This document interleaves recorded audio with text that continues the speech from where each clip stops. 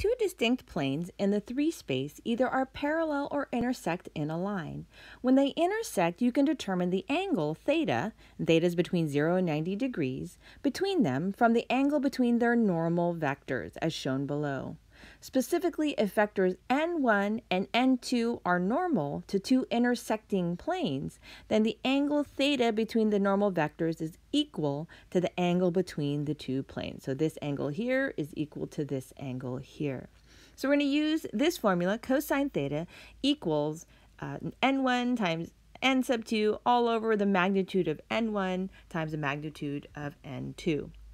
Now here's another side note. Consequently, two planes with normal vectors n1 and n2 are perpendicular when you multiply them, and it equals 0. And then it's parallel when n1 is a scalar multiple of n sub 2. So this is going to be particularly helpful for question number 33 in the homework, so just refer back to this later. Example 5, we're going to find the line of intersection of two planes. We're going to find the angle theta between the two planes given by the equations x minus 2y plus z equals 0, 2x plus 3y minus 2z equals 0. And then we're also going to find the parametric equations of their lines of intersection. So first of all, let's write n1, so that's just our first equation, is, and we'll write it in component form, so just the coefficients. Therefore, it is 1 minus 2 and 1. For n2, that is going to be 2, 3, and negative 2. So we're going to do these in pieces. So first, the magnitude of n1, so to find the magnitude, it's a square root of these squared, right? A squared, b squared, plus c squared. So this is going to be 1 squared plus negative 2 squared plus 1 squared. So this is the square root of 1 plus 4 plus 1, or the square root of 6. For n2, that is going to be the square root, the magnitude of n2, of 2 squared plus 3 squared plus negative 2 squared. So the square root of 4 plus 9 plus 4, which is the square root of 17. So now that we have all of that, we're going to use that formula, cosine of theta equals n1 times n2. Now it's the absolute value, so it's going to be positive. And then all over the magnitude of n sub 1 times the magnitude of n sub 2. And so we just plug in everything that we have now. So in the numerator, we're multiplying n1 times n2. Now remember how to do that. You're going to multiply 1 times 2 plus negative 2 times 3 plus 1 times negative 2. And in the numerator, it's going to be the absolute value of that. So this is going to be 1 times 2 plus a negative 2 times 3 plus 1 times negative 2 for our numerator. And then the denominator, we already figured out our magnitudes of n sub 1 and n sub 2. And so you could, if you wanted to, you could do this work in the denominator instead. I just kind of separated it out. Totally up to you how you want to work this problem out. So we know that in the denominator, it's square root of 6 times the square root of 17. So now let's simplify this. This is going to be the absolute value of 2. And then minus 6 minus 2 all over the square root of 102. 6 times 17 is 102. So therefore, the numerator is going to be, so 2 minus 2 is 0.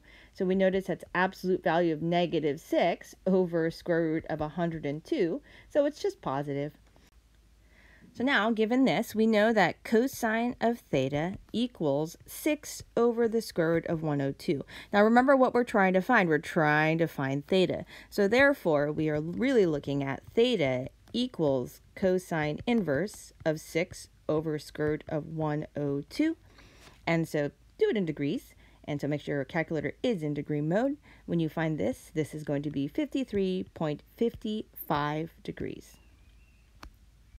So that is the first part of the equation where we're finding the angle between the two planes. Next, we have to find the parametric equations of their lines of intersection. So in order to do that, we are going to solve the system for x, y, and z. So solve the system for the second part. So I'm going to write it over down here. We have x minus 2y plus z equals 0, and 2x plus 3y minus 2z equals 0. And then so you just solve the system. Multiply the top by negative 2.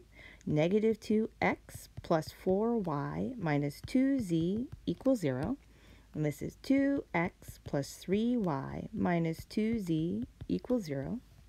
So x's cancel out. We get 7y minus 4z equals 0. And so remember, we're trying to find our parametric equations. So for this first one, we're going to go ahead and solve for y.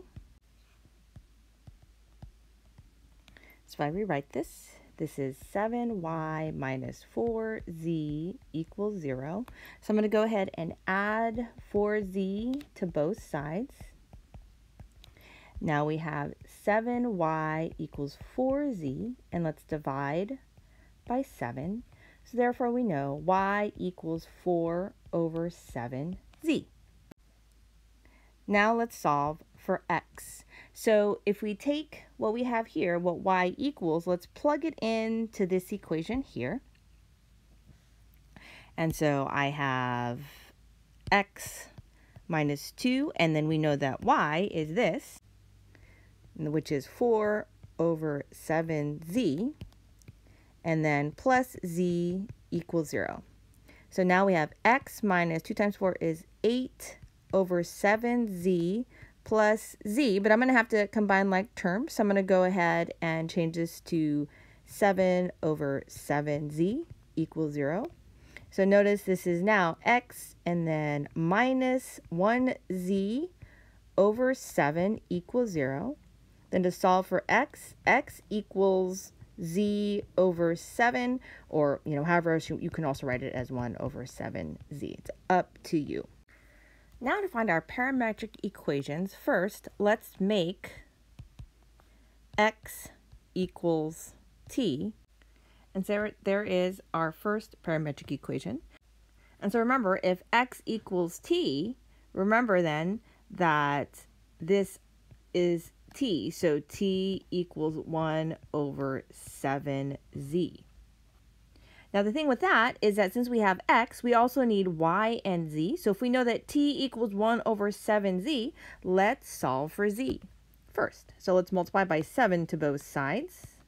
So therefore we know that z equals 7t. So there is our next parametric equation. And then last, we need to solve for y. So y, we know, is up here. That's 4 over 7z. And so remember that t equals 1 over 7z. So I hope you see that this is really 1 over 7z. So let me rewrite it if you don't see it. So y equals, let's rewrite this as 4 times, this is 1 over 7z, right? This is the same exact thing as the thing above it. I just separated the 4 out. And so knowing that 1 over 7z here, that is just t. So this whole thing right there just simplifies to a t in this case. So therefore, y equals 4t. So there are our parametric equations. And then so therefore, after all of that, we know that the angle between the two planes is 53.55 degrees.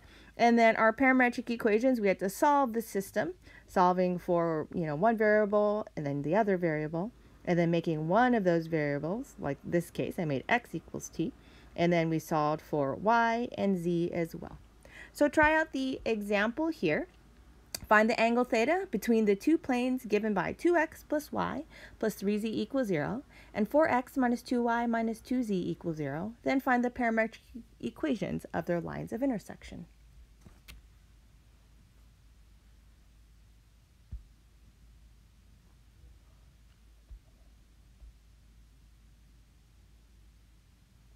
So trying this out, you would have found that theta in this case is 90 degrees because you would have gotten 0 here, and that's okay. So cosine of theta is 0. So therefore, if it's 0, we know that it's 90 degrees. Then you solve the system, and so you find that x equals negative z over 2.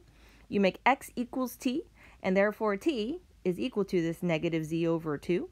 You can solve for z first, so multiply by negative t, z equals negative 2t. Then you solve for y. So we know that y equals negative 2z. I solve for it here. And then you find that y equals 4t. So theta is 90 degrees, x is 2, y is 4t, and z is negative 2t.